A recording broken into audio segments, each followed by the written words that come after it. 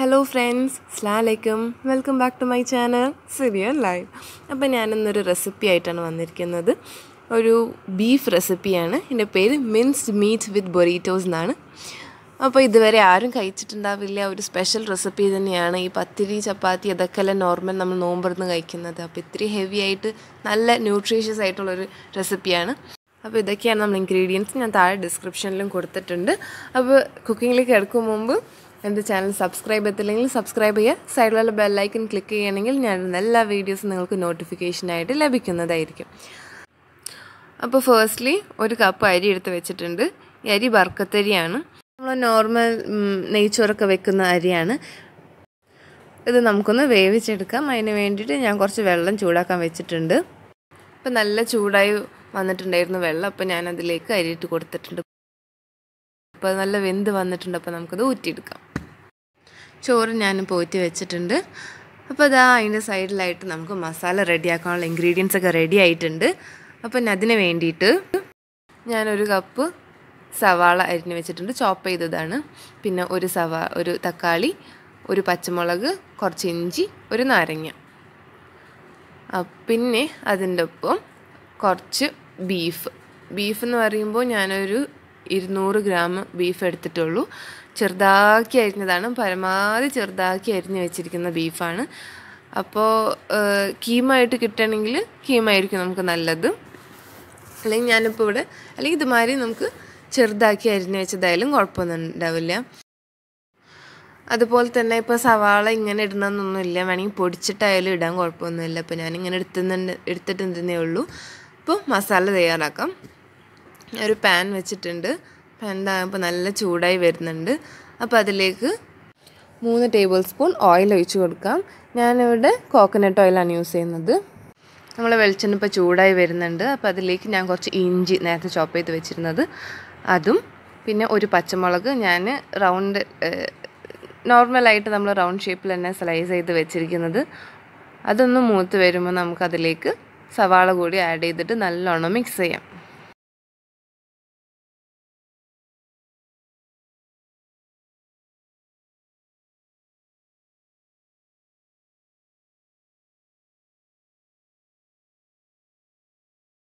സവാള നമ്മൾ നല്ലോണം സെറ്റായി വന്നിട്ടുണ്ട്. വല്ലാണ്ട് മൂക്കുണ്ട്, എന്നാലും അത്യാവശ്യം ആ ഒരു കളറൊക്കെ ഒന്ന് മങ്ങിയിട്ടുണ്ട്. ഒരു ലൈറ്റ് ബ്രൗൺ കളറൊക്കെ ആയിട്ടുണ്ട്. അപ്പോൾ അതിലേക്ക് ഞാൻ 1 ടീസ്പൂൺ ഉപ്പ് ആഡ് ചെയ്ത് കൊടുത്തു. നല്ലോണം ഉപ്പൊക്കെ ഒന്ന് ഇളക്കി കൊടുത്തതിന് ശേഷം നമുക്കൊരു പൊടികളായിട്ട് ആഡ് ചെയ്ത് കൊടുക്കാം. അപ്പോൾ ഫേസ്റ്റ്ലി ഞാനിവിടെ ഒരു സ്പൂൺ മുളക് പൊടി ആഡ് ചെയ്ത് കൊടുത്തിട്ടുണ്ട്. നമ്മളുടെ എരിവ് അനുസരിച്ചിട്ട് നമുക്ക് പൊടികൾ ആഡ് ചെയ്ത് കൊടുക്കാം, കുഴപ്പമൊന്നുമില്ല. ഞാനിവിടെ 1 സ്പൂൺ എടുക്കുന്നുണ്ടെന്നേ ഉള്ളൂ. പിന്നെ ഒരു പച്ചമുളകും. ഇപ്പോൾ എരിവ് കൂടുതൽ ആവശ്യമുണ്ടെന്നുണ്ടെങ്കിൽ നമുക്ക് കുറച്ച് കൂടുതൽ മുളക് പൊടി അല്ലെങ്കിൽ പച്ചമുളകായിട്ട് നമുക്ക് കൂട്ടി കൊടുക്കാം. പിന്നെ 1/2 സ്പൂൺ മഞ്ഞൾപ്പൊടി,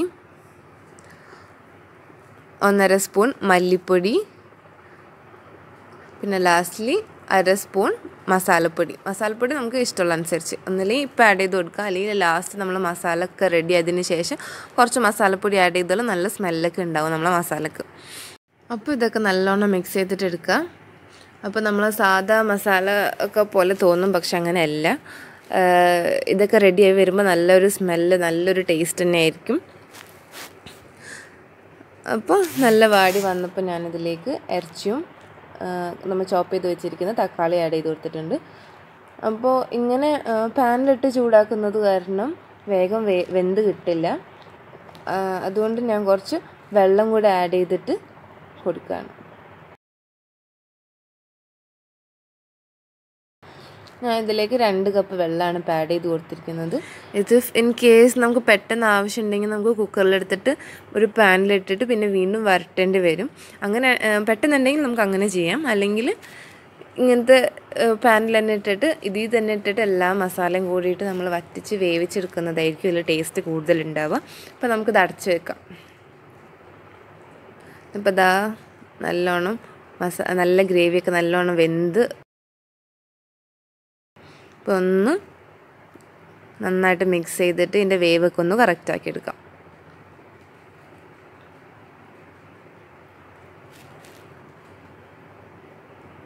ഇതിൽ പിന്നെ കുറച്ച് ഇറച്ചി തന്നെ മതിയാവും, കാരണം നമ്മൾ എല്ലാം കൂടിയിട്ടാണ് നമ്മൾ ഒരു ചപ്പാത്തിയിൽ വെക്കുന്നത്. അതുകൊണ്ട് തന്നെ ഇറച്ചി കുറച്ച് തന്നെ മതിയാവും. കുറേ ഇറച്ചി ആയി കഴിഞ്ഞാൽ നമുക്ക് ഭയങ്കര ഇറച്ചിയുടെ കുത്തൊക്കെ നമുക്ക് ഫീൽ ചെയ്യും.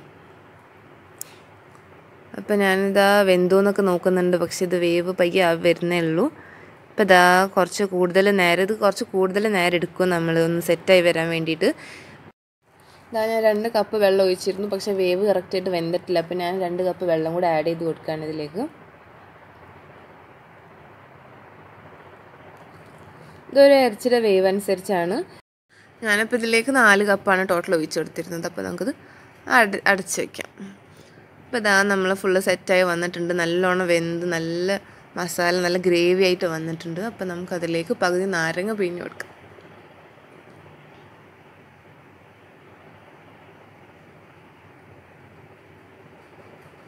അപ്പോൾ നമ്മൾ അടിപൊളി മസാല റെഡി ആയിട്ടുണ്ട്. അപ്പോൾ നമുക്ക് ഫ്ലെയിം ഓഫ് ചെയ്തിട്ട് ചൂടാറാൻ വേണ്ടിയിട്ട് വയ്ക്കാം. അപ്പോൾ ഞാൻ കുറച്ച് മൈദയുടെ ചപ്പാത്തി ചുട്ട് വെച്ചിരുന്നു. ഒരു 6-7 എണ്ണം ഞാൻ ചുട്ടിരുന്നു.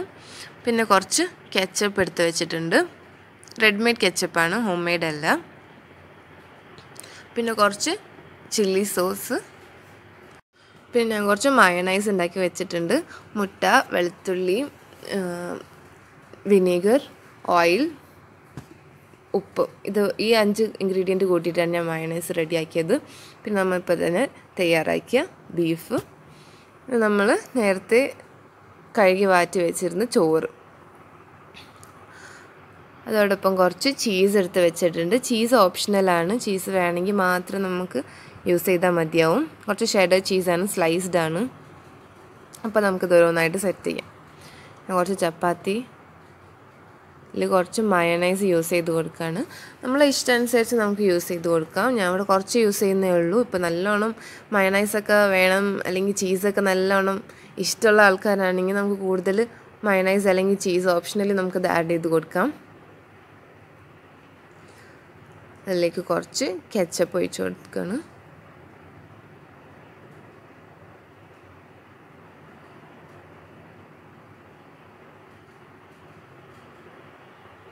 പിന്നെ കുറച്ച് ചോറ്. ഈ ചോറ്, ചപ്പാത്തി, ബീഫ് അതുകൊണ്ടൊക്കെ തന്നെ നമുക്ക് രാത്രി നമുക്ക് നോമ്പ് തുറന്നതിന് ശേഷം കഴിക്കാൻ പറ്റിയൊരു ഫുഡാണ്. നല്ല ഹെവിയാണ്, അതോടൊപ്പം നല്ല ടേസ്റ്റുമാണ്, ഒരു വെറൈറ്റി ഡിഷുമാണ്. അപ്പോൾ എല്ലാവരും ഇത് ട്രൈ ചെയ്ത് നോക്കാൻ മറക്കരുത്. കണ്ടാൽ മാത്രം പോരാ, ഈ റെസിപ്പി ഇഷ്ടമായെങ്കിൽ ഇത് ലൈക്ക് ചെയ്യണം, എല്ലാവരുടെ അടുത്ത് ഷെയർ ചെയ്യാൻ വേണം. അപ്പോൾ ഞാൻ കുറച്ച് ബീഫ് ഇട്ടതിന് ശേഷം ഞാൻ കുറച്ച് ചില്ലി സോസ് ഒഴിച്ച് കൊടുക്കുകയാണ്. അത് ഓപ്ഷണലാണ്, വല്ലാണ്ട് എരിവ് ആവശ്യമില്ലെങ്കിൽ കുഴപ്പമില്ല. പിന്നെ മേലെ കുറച്ച് ചീസ് ആഡ് ചെയ്ത് കൊടുക്കുകയാണ്. ഇത് സ്ലൈസ്ഡ് ചീസാണ് ഞാനിപ്പോൾ യൂസ് ചെയ്യുന്നത്.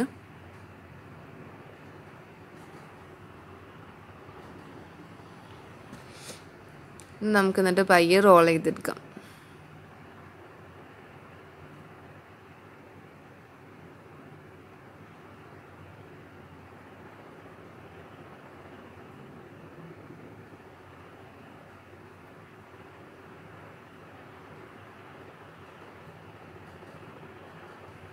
ഇതുമാതിരി അപ്പോൾ നമുക്ക് ഓരോന്ന് റോൾ ചെയ്തെടുക്കാം.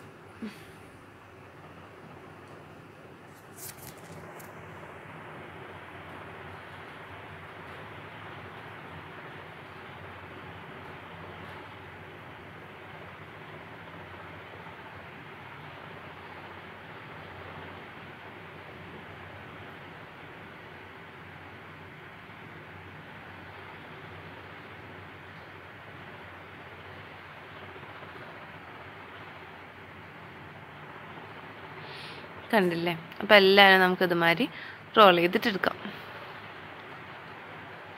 അപ്പോൾ എല്ലാം റോളായി വന്നിട്ടുണ്ട്. ഒന്നില്ലെങ്കിൽ നമുക്ക് ഫ്രിഡ്ജിൽ വെക്കാം, അല്ലെങ്കിൽ ഇതുമാതിരി തന്നെ നമുക്ക് റോസ്റ്റ് ചെയ്തെടുക്കാം. ഞാൻ ദാ ഇപ്പോൾ അത് റോസ്റ്റ് ഒന്ന് ചൂടാക്കാൻ വേണ്ടിയിട്ട് ഒരു പാൻ വെച്ചിട്ടുണ്ട്. ഒരു അലുമിനിയത്തിൻ്റെ പാനാണ്. അപ്പോൾ ഞാൻ ഇത് ഫോയിൽ കൊണ്ടെല്ലാം ചുറ്റിയിട്ടുണ്ട്. ഫോയിൽ ഇല്ലെങ്കിൽ കുഴപ്പമൊന്നുമില്ല, നല്ലതായിട്ട് സെറ്റായിട്ട് തന്നെ വരും. അപ്പോൾ നല്ലോണം ചൂടാക്കുക. അപ്പോൾ ഉള്ളിലേക്കൊക്കെ നല്ല ചീസ് മെൽറ്റ് ആവുള്ളൂ. അപ്പോൾ ഇതാ ഞാൻ എല്ലാം ചൂടാക്കിയിട്ടുണ്ട്. അപ്പോൾ ഇതുമാതിരി ഇരിക്കും കാണാൻ. നല്ല ടേസ്റ്റാണ്. എല്ലാവരും ട്രൈ ചെയ്ത് നോക്കുക. കാണുമ്പോൾ തന്നെ നിങ്ങൾക്ക് മനസ്സിലാവുമല്ലോ നല്ല സ്പൈസി ആയിരിക്കും, നല്ല ടേസ്റ്റ് ആയിരിക്കും എന്ന്. അപ്പോൾ ഇതെല്ലാവരും ട്രൈ ചെയ്ത് നോക്കുക, എല്ലാവരും ഷെയർ ചെയ്യുക. അതുപോലെ തന്നെ വീഡിയോ ഇഷ്ടപ്പെട്ടെങ്കിൽ ലൈക്ക് ചെയ്യുക, സബ്സ്ക്രൈബ് ചെയ്യാനും മറക്കരുത്. അപ്പോൾ ഇതുമാതിരി തന്നെ കുറേ അടിപൊളി റെസിപ്പി ആയിട്ട് ഞാൻ വരുന്നതായിരിക്കും. അതുവരെ താങ്ക് യു.